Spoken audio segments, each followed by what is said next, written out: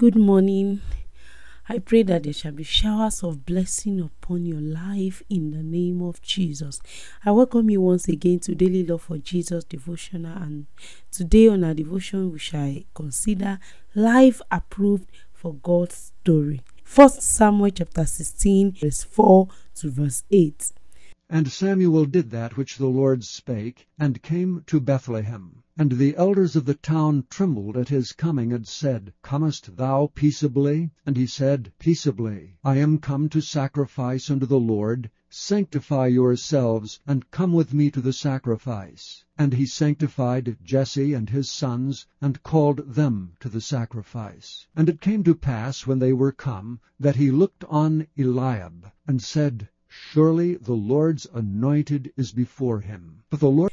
One thing people knew about God is that God is good. And of course, a good tree cannot produce a bad fruit. So when God writes a story, He will not write a bad story. He will definitely write a good story. And He will not use a bad man, someone that has a bad character, to write a good story. No.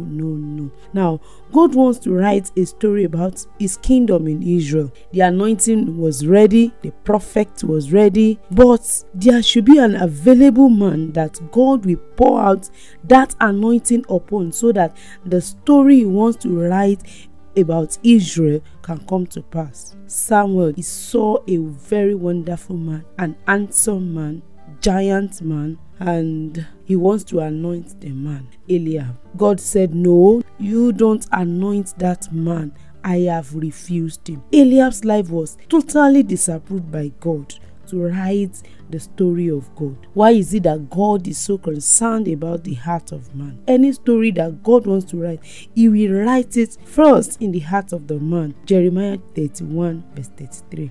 God is good in finding out a good heart. And a good heart contains 4 major characteristics. Number 1, a good heart contains the thoughts of God. 2, a good heart preserves the thoughts of God. And 3, a good heart concretizes the thoughts of God. And number 4, a good heart communicates the thoughts of God. Now think of it. Many people carry the heart that change the thoughts of God, such as the heart that deletes the thoughts of God. That means whatever that God puts in that heart through instruction, through the word of God, the messages that he listens to, whatever God puts in that heart, it can be totally deleted by the virus of the fowls of the air, which came to dwell in that heart. This is because those thoughts will not be allowed to go deeper. They will not be allowed to grow. Why? Because of the cares of this world. Every drop of the thoughts of God will be choked up. That is why you see Christians that they are not fit to write the story of God. I pray that your life will be fit to write the story that God wants to write in the name of Jesus. Now, with the things that is going on in your heart, is it possible that your heart can write the story that God wants to write? Can you please do a cross-examination of your heart this morning? All those things that are possibly going up and down in your heart, can you present yourself to a holy God? The state of your heart, it will either attract God, it will either call God to give attention to you, or it make you distasteful to God. Fix out all those things that are making your heart not to be fit for God to write a story. Now, discard those thoughts that is not in the word of God. Those thoughts that are not in synchrony with the word of God. Discard them, and your life will be able to write the story that God wants to write. Let us pray. And let us tell it unto God this morning that, Lord Jesus, cleanse my heart. Circumcise my heart. Let my heart be free to write your story. Lord, let my heart contain your thoughts.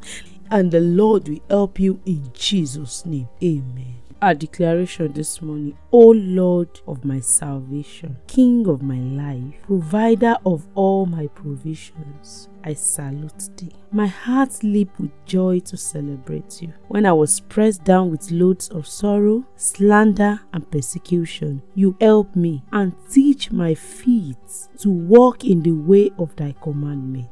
Lord Jesus, give me the power to live as your child in all my actions. In your presence, Lord, bring me to your house of glory and inscribe your glory on me anew in Jesus' name. According to your word, may the Lord hear me and succor me. For this is my accepted time. This is my day of salvation. Therefore, I am helped and preserved of the Lord, and I inherit the desolate heritage